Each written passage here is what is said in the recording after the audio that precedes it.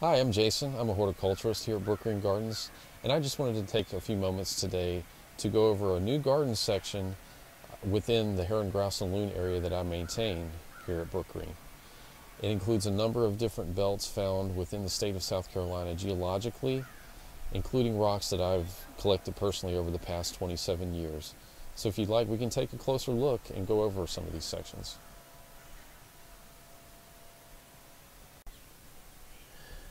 So we'll take a closer look now at some of the belts within the actual South Carolina Geologic Garden. You have the Blue Ridge Mountains, which is located in half of this upper elevated area. You also have the Brevard Zone, which is a basement rock found in a very small area within the state that's on display. And then there's the Inner Piedmont Belt, which is the start of the very pretty large Piedmont region that's shown right here, and it actually includes some of the mountains, the more popular mountains found within the state. And these are all geological samples found from all over the state that you see here.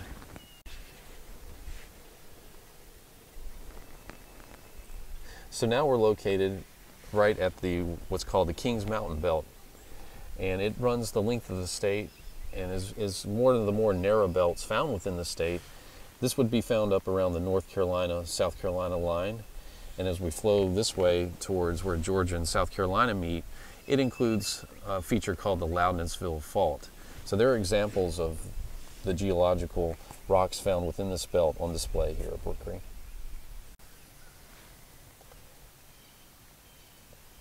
And now we're sitting at what's called the Charlotte Belt. This display of rocks is one of the older belts found within the state. A volcanic arc, most people think. This area displayed would be typically of some rocks found around the North Carolina-South Carolina border, and again, all the way down to where the belt meets the state of Georgia. And it's a really interesting belt with a large history, and it helps explain a lot of the Piedmont Plateau.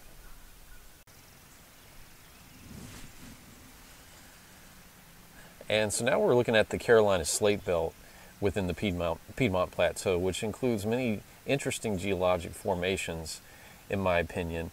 It also includes a disputed area towards the corner bordering the sandhills, including the Keokee Belt and the Bel Air Belt. So there's different rock samples from this very interesting geological belt found within the state on display here.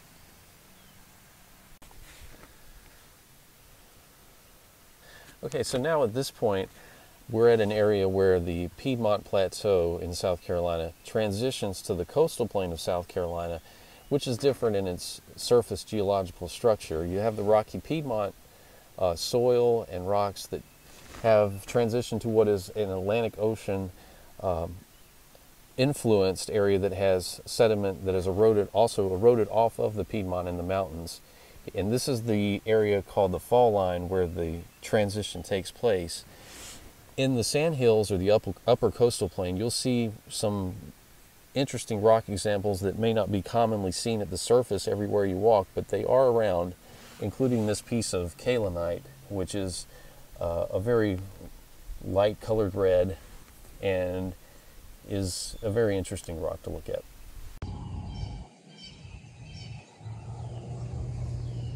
So the last section that we'll take a look at within the South Carolina Geologic Garden includes three areas of the coastal plain: the middle coastal plain, the lower coastal plain, and the coastal zone, which is where Brook Green Gardens is located at. The middle coastal plain is also a very narrow band within the coastal plain.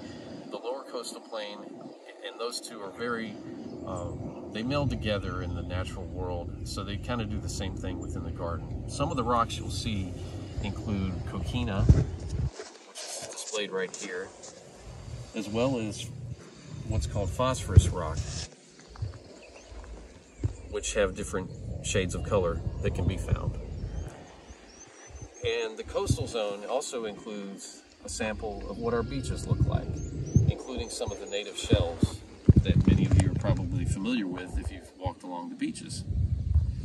So be on the lookout for a blog that I'm writing that will contain a lot more detailed information about the history and the geology of the state. I think it'll be an interesting read.